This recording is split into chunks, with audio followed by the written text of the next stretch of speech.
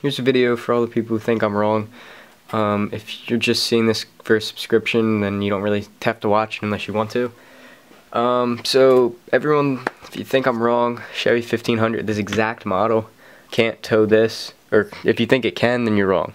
It probably can, but it is not legal, and I'll show you that now. I got this up on my phone. Now let's take a look at the Chevy 1500 now. This is probably a 2000 model. It's not the newest, so the towing weight on it is not as good as it is now.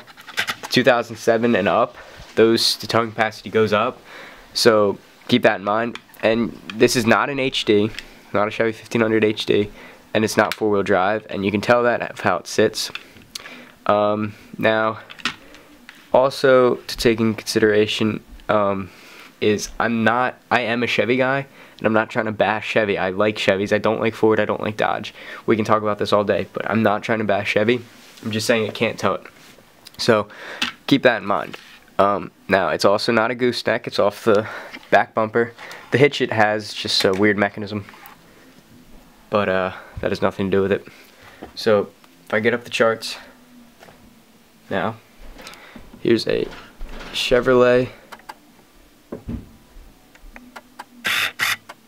towing capacity.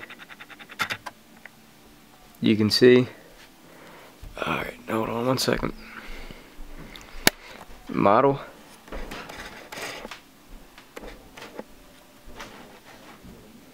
Sorry. Year 2006. Model. Chevy Silverado 1500. You can see it right there. 5,700 pounds. Now, we switch over to the Gale 503Z. Operating weight 10,582 pounds. I think you can do the math of whether or not it can tow it. Now, you can say I'm wrong, that's not right, but that is exact websites and everything. So, I mean, that's all I have to say. It's my argument. Now, you can do it, but it's not legal. People say, just put it on the tongue. Cop's gonna pull you over. They've been getting pretty strict, at least where I'm living, United States.